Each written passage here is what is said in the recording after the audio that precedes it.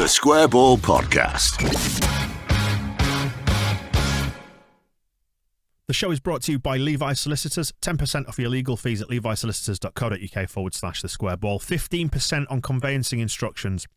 The discount until the end of September 2021. So if you want to get on that, get on it in the next day or two. Dan, Michael and Moscow here to do Heroes and Villains now. Part 3 of the show. Who's done good and who's done bad by us across the last 7 days in the world of football. Right, let's do, first of all, the Ken Bates Villain of the Week award. We throw this open as well to our TSB Plus subscribers who let us know who they think their heroes and villains are. I mean, top of the list here, Antonio's got an absolute load, hasn't he? Adrian, Daniel, Johnny, Katie, Marco, Jack, Adsham, Morpheus denied. Interesting name. Ryan, Liam, Ben and Craig, among many, many others, nominating him for that elbow and trying to hurt our young French goalkeeper's face. And for scoring the winner. That can't be underrated. He might have got away with the elbow. There may have been less of a landslide of opprobrium towards him if he just stopped. But he went and scored the winner as well, so you can't have both. It's a choice. You either punch Meslier out or score the winner, not both. Yeah, I feel a bit of an affinity to Antonio for some reason. I don't know, I've always quite liked him. until same physique? Very similar, yeah. Very similar.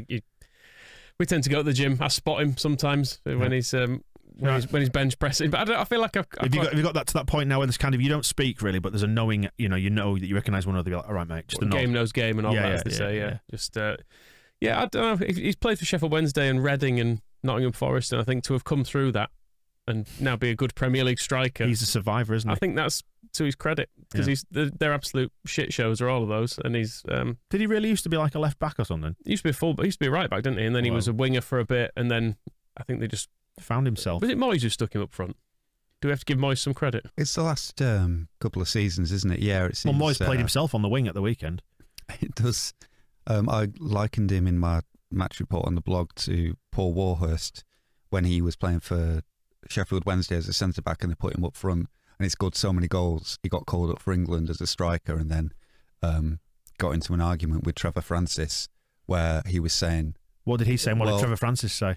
Trevor was trying to put him back into defence, but he was now saying he's a striker. So Trevor... What did he say? Listen, you're a centre-back. You need to move. Go to your end of the pitch. This is mine, going goals. Yeah. And of course, after this initial burst of excitement, he then played... about 30 games as a striker and couldn't score for Toffee. It all just went, and he ended up in midfield at Blackburn. And I sometimes wonder, or I was wondering in match report, whether Antonio, it'll all just stop one day. And he'll end up playing defensive midfield for Blackburn? Yes. Fine. But at the moment, yeah, he's pretty good at the old scoring goals thing, so that can't stand. Villain right away. I don't care if you see yourself in him or what, then it's he's a villain in my eyes. Well, Kevin Friend has probably slipstreamed Antonio for the greatest weight of nominations. There's a lot here. Matt Sazzy, Aidan James, Katie, Paul, Graham, Ryan, Phil and Moscow's West Stand friend Ralph, Chris, James, Dave, Elliot, all laying the boot in. Refs, friend and refs. And some of the language being used here. Yeah, we just can't say these words out loud, can we? I mean, Katie's done a bleep, and a bleep, and another one there. Yeah, I think we can say the and the, but beyond that, it's not to be discussed. I mean, the good refs are the ones that you don't notice, aren't they? And unfortunately, Kevin Friend put himself front and centre in a lot of that, and Ryan from Australia is the one who picks it out. It says it was just stop-start. Borderline OCD on the throw-ins. The throw-ins were weird. Yeah. There were so many foul throws, weren't there? They were really... Well, just the fact that he seemed really picky about where they were taken from. And not always consistently either. Like, sometimes he was happy to give or take 10, 20 yards, as most refs are, but then other times he was very precise. He was like, no, he needs to do that exact. Keep going, another foot. That's about right, as long as you don't move again. Do you think a lot of that is kind of... that's like performative, demonstrative, to try and show people that he's in charge of the game and he won't stand for it. He's got a whistle. And what more does he need? Wait, he might have whistled and pointed. I'm in charge of this little bit of the game that no one gives a toss about. Yeah, I can do this, though. That was it. He did whistle and point on the throw-ins, and that was the thing, is like, sometimes you get a referee with a whistle and it will go through you. And I really felt like kind of shivering in my bones whenever he was whistling about throwing. Although there were times though when they were trying to take the mick with rolling, free kicks where they do that thing where they spin the ball in front of themselves and give themselves an extra few yards, and they were at that a little bit, trying to gain sneaky yards, and he kept moving them back, and I was grateful for that, but I don't want to acknowledge it because he annoyed me. So good for doing those bits, but let's not focus on it. Yeah, and the whole incident with Antonio and the elbow, whether it was a red card or not, the whole incident could probably have been handled better and briefer without the whole wandering around chatting with everybody and going to look at the exact quantity of blood on the tissue and all this stuff that he needed to decide a yellow card. Just give the free kick and book him. Move on. Phil and Moscow's West Stand friend Ralph did pick out one particular incident, or a couple of incidents, just to highlight the annoyance with friend. Gave Rafinha a yellow card for his celebration, but did nothing when West Ham's players go into their fans. And I think, is this true that Ben Rama started manhandling stewards? Yeah, there was a lot going on. I wouldn't say for definite that Ben Rama was doing that because I didn't see it, so I can't say exactly. But West Ham fans ran on, stewards tackled them, and then West Ham players started kind of, because the fan was on the floor and trying to get up, and they were sort of getting involved in it. And I couldn't work out if they were trying to stop the fan from being taken away. But it seemed, I mean, the interesting thing to compare it with the Rafinha one is what's the ultimate sort of target of booking players for that? What are you trying to stop them from doing?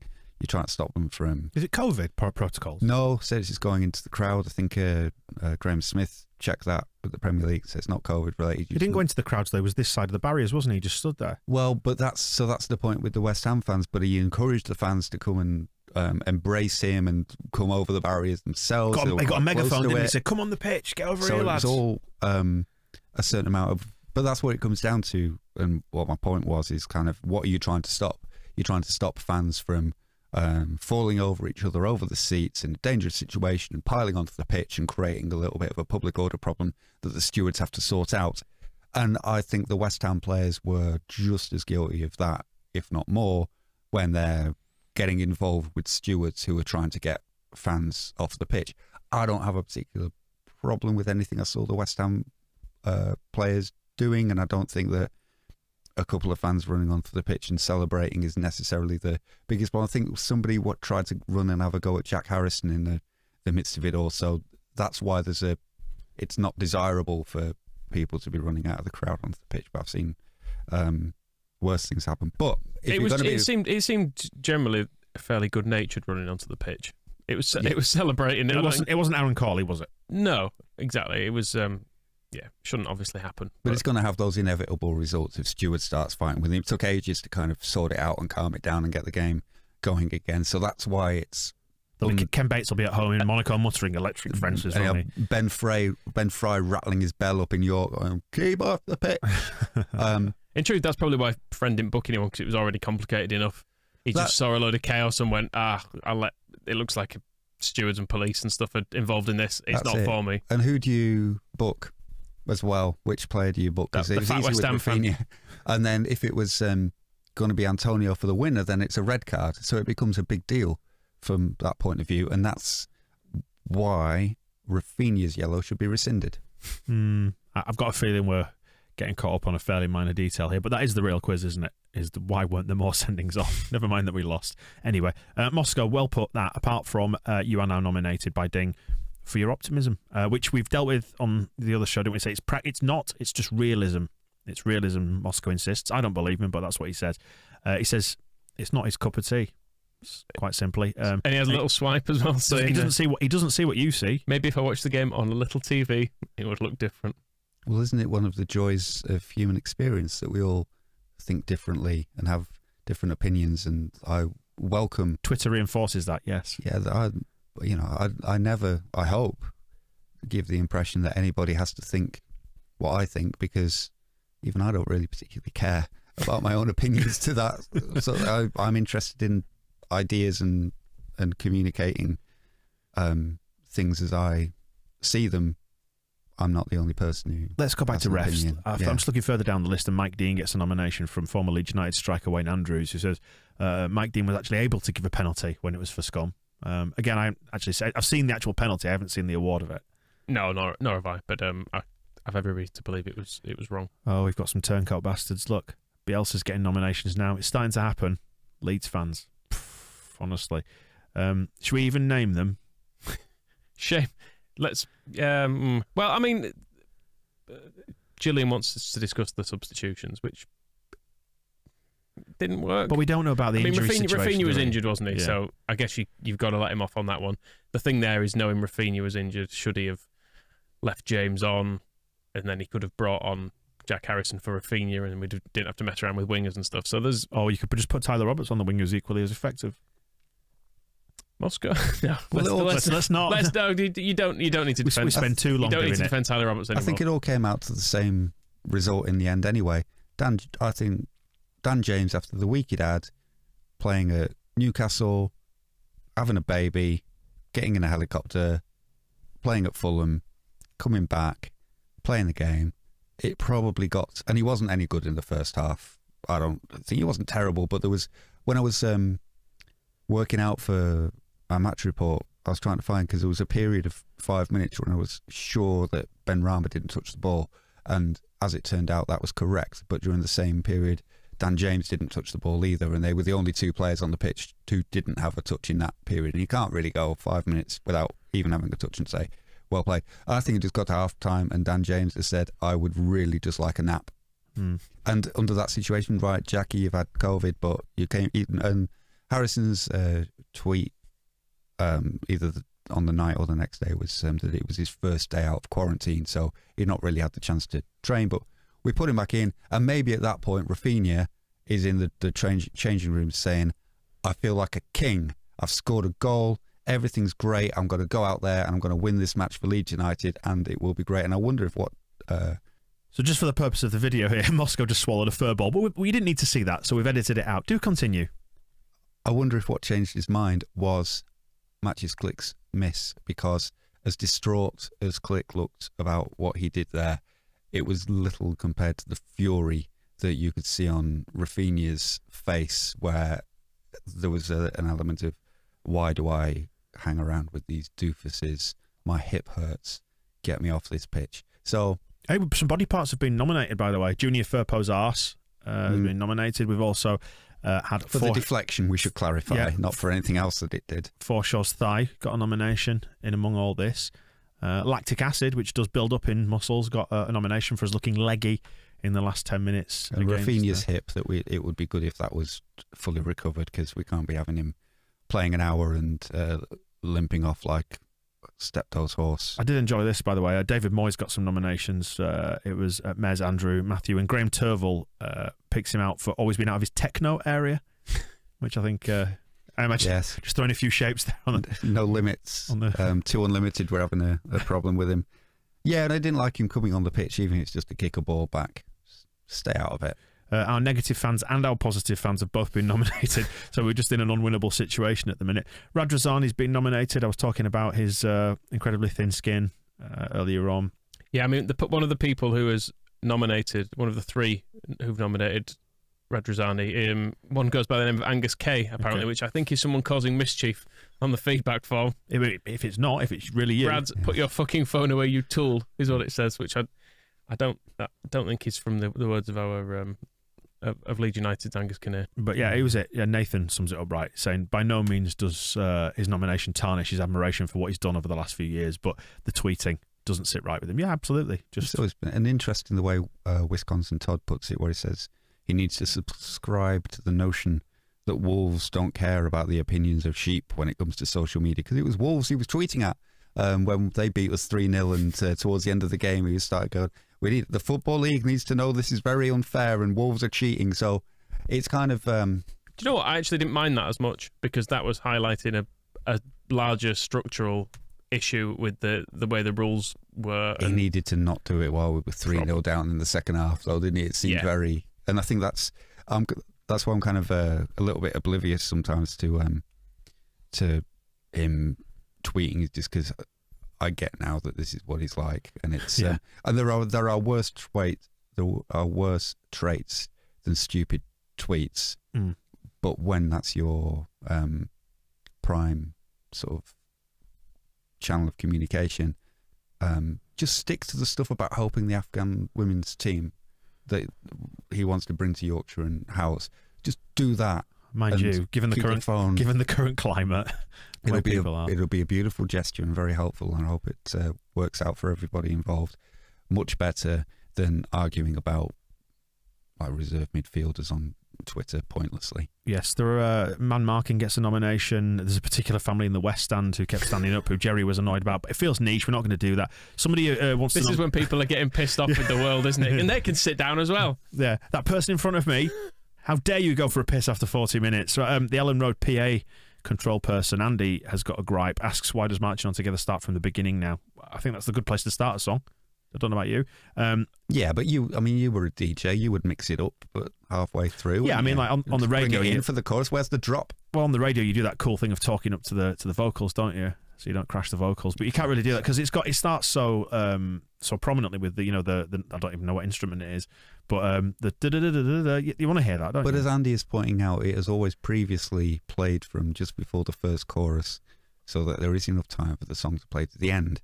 And now it's fizzling out, and because the Premier League anthem comes over the top. So if they go back to, it's not a bad idea to work out when it needs to stop. Do you know what that's called? In radio, in radio, it's called back timing. Well, there you go. They need to back time it. Yeah, but everybody loves back time. Yeah, so do that. Right, let's pick a villain of the week then. Is it Antonio? Yeah. But he did cause us most misery. We think he should have been sent off, even though probably not. But and Meslier doesn't deserve that. He scored the winner, and Meslier got booked needlessly. Like, I don't think Meslier should have been booked for saying to Kevin Friend, "They've just tried to do it to me again. Well, why aren't you giving me a free kick for that? Do something about this." Oh, I'll give you a yellow card. They obviously did target him to an extent, didn't they? Unless they might just target all goalkeepers. It might not be anything particular against Meslier. But I don't. Look like Burnley as well, don't they? They're dressed like Burnley. It's true. He didn't generally handle it badly, though. I didn't think he got. I mean, he took one in the face, but take it, he did. He didn't He didn't shirk away from Antonio's massive arm, though, did he? He just looked at it and went, "Yep. If needs must, I will go into this." He's a great player, isn't he? He is very good, Meslier. Yeah. Well, let's get on to the positives then. Let's do the Gaetano Berardi Hero of the Week. And there he is being nominated. Well, we've got in the early nominations, we've got a generic The Kids, St. Petersburg White, says The Kids, and Meslier, Shackleton, Creswell, assuming that we stay in this division in the future. Bright, absolutely fair point. Or we can get relegated and play them. Yeah. Win-win. We're going to be playing them either way, aren't we? Cresswell gets an absolute. I mean, there's no point in even listing all the people who've nominated him. There's probably about 30 here on the sheet. Angus Kay as well, pushing the agenda again. Let's give Daniel Barthorpe a mention, who says, Charlie Cresswell, it makes up somewhat for the fact that I hated his dad when he played for us, based on little more than pretty much hating that whole Blackwell era minus Healy, Hulse-Derry. So there's the redemption, the son absolving the sins of the father. I do wonder how long it's going to be until Bielsa makes Creswell lose weight, because he's a big boy. He's just made him put him all on. He's big, isn't he, though, compared to the rest of our players now? He'll be like, well, I said you had to go away and bulk up, but not like that. Just look at Liam. Look at Liam. Get more like Liam. And everyone else is saying, don't do that.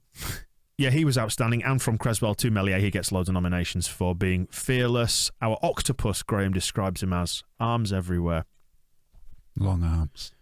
I mean, there were some genuine worldie saves in there as well. Like, there was that one, I think, in the first half where he just tipped it round the post. There's the one-on-one as well. So he did enough to keep us in the game when it was proper end-to-end stuff. And he is brilliant, you're right. I think one day he'll snap and headbutt Liam Cooper. Tackle one of them. Come on. Tackle. Kibar can't do everything. He's brilliant. So, well, when we've sold Calvin Phillips this summer and Rafinha next summer, Meslier the summer after? Well, it's the big relief, isn't it, that Donnarumma went to Paris Saint-Germain, because there was that little element of Meslier's agent starting to get involved in, we think maybe he could go there. No. Let him stay at Leeds, but he does seem to have that quality. But then the only hope, but one hope, is that clubs tend to like older goalkeepers, don't they? So we'll have him for a few years at least. That's exactly what I was saying, just one each year. Until he's matured. Although often that's a case of experience, isn't it? Because they say they've not played enough, as much as they might look good at youth football. They've not got 100 games behind him or whatever. But he will have money pretty soon. So I think it's Dave who does point out, actually, that we're worried about Rafa and Phillips, but Meslier will go for as much as anyone next summer. Yeah, and I was just had a look at how old Aaron Ramsdale is, and he's 23. So maybe the trend is going the other way now. With they've also got what's his face at Scum, haven't they, as well? Who duking it out with what's his face, and he's quite young. So maybe brilliant description. Maybe people are going for younger. Dean Henderson, young at heart, isn't he? I mean, I didn't want to get into the whole Dean Henderson youth question. That's why I was avoiding all of that. But Meslier is great. Michael Owen will tell you he was always destined to be. A number of nominations for players for a variety of things. Rafinha picks up a few for being good at football.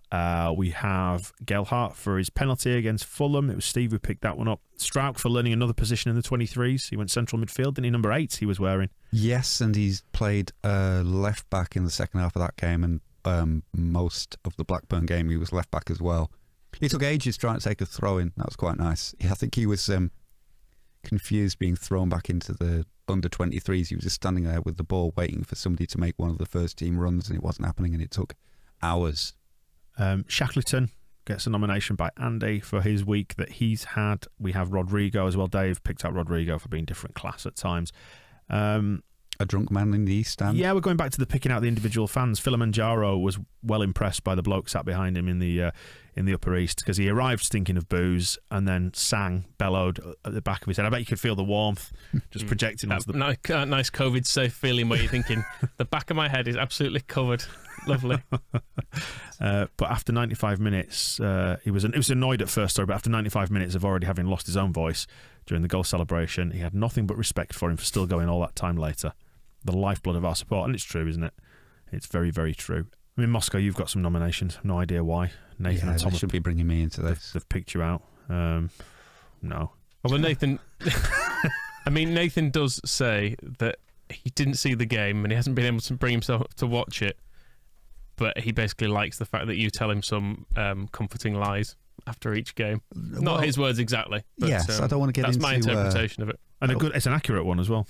I don't want to get into me, but let's quote Nathan accurately. Never fails to make me feel better in the wake of games like that. So that's nice. I'm glad that I can make people feel better. That's people, one person. Well, it's one more than none. Holly Ann tweeted us to say that her Hero of the Week nomination goes to whoever's responsible at Leeds United for signing off on the installation of toilet seats in the ladies. After almost 18 years, this was a pleasant and unexpected first at Ellen Road. So we have a happy peach this winter. I mean, in the men's toilets, I can't remember if this is still the case. I think it might just be a bare metal, like prison toilet rim now. At some point in the East Stand, I'm sure they had little bits of wood just on the edges, like a permanently attached bit of wood that obviously just was endlessly doused in piss. So if anyone actually wanted to sit on it, it was not really an option. But I'm glad. Would you sit down in an Ellen Road toilet? I think I have done once when I was poorly. It was not a decision I took lightly, though. We've spoken about it because, like, when you go out, like we were saying, I think it was about kids, weren't we? We were talking in the kitchen here at the office, just saying that it's funny how kids can interrupt any day by just needing the toilet. And as adults, you just think, well, do you know what? What I'll do is I'll save it and go on the throne at home rather than using toilets in like restaurants and pubs and bars. Whereas kids will be like halfway through a Yorkshire pudding and just go, just off to the just off to go out. Just do you want to come with me? You're like, because I mean my lad Sam, he went to the toilet twice during the first half against West Ham, just hoping and praying it was number ones, because I haven't doused him in sanitizer since. But I must admit, I'm surprised the women have not had toilet seats to this point. It does seem quite poor. Well, if we don't get them, why should they? 18 years is a long time to be holding anything in. I wonder, because there was they recently filmed that FIFA ratings video, which had the wonderful clip of Calvin Phillips shouting down a phone to whoever had done the FIFA ratings, going, "My ratings are a shambles." Which is one of the most. That's why he can never leave, because no other club will appreciate his Leeds pronunciation of shambles. That was filmed beneath the Kop, and I'm wondering if, in the process of that, one of the film crew or the staff, production staff, who've come along to make that, has attempted to piss. and has drawn it to the attention of the people there. Have you seen the state of it in there? And like, oh no, we haven't been in there for 18 years. Patrick Bamford, maybe, because he was on that film, filming Scout, wasn't it? So maybe he's gone into the toilet and gone, oh my God, is this how they treat them? And he's had a word. You'd hope he'd go in the gents, though. I mean, even in a gender-neutral toilet world, I don't think that really applies in the cop.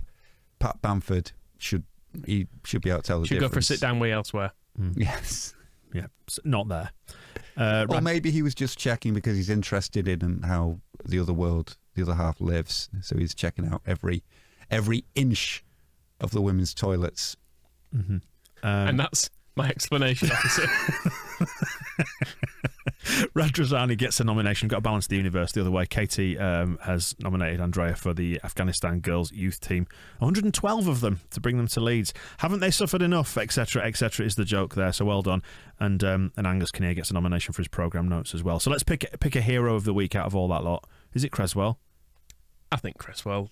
I mean, maybe does it? Oh God, Tyler Roberts. Then go on. Melier got the Melier got the elbow dans la bouche. Yeah, didn't he? So it's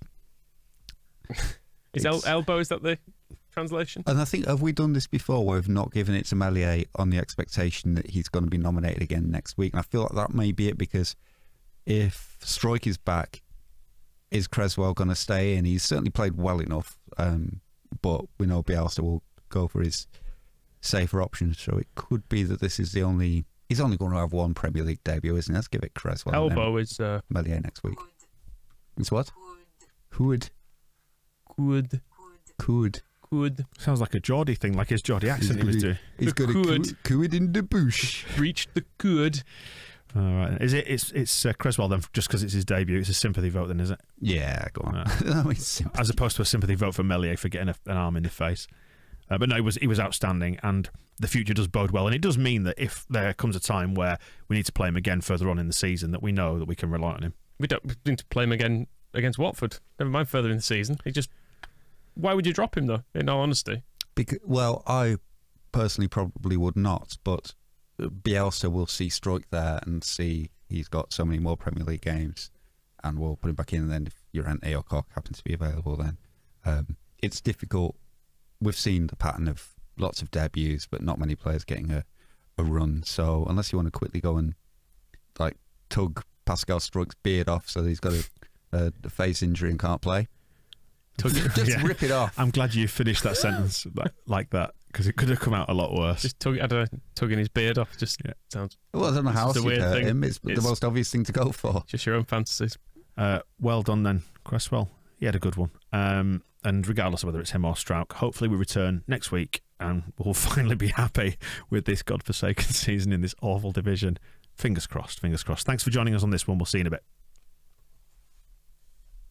The Square Ball Podcast.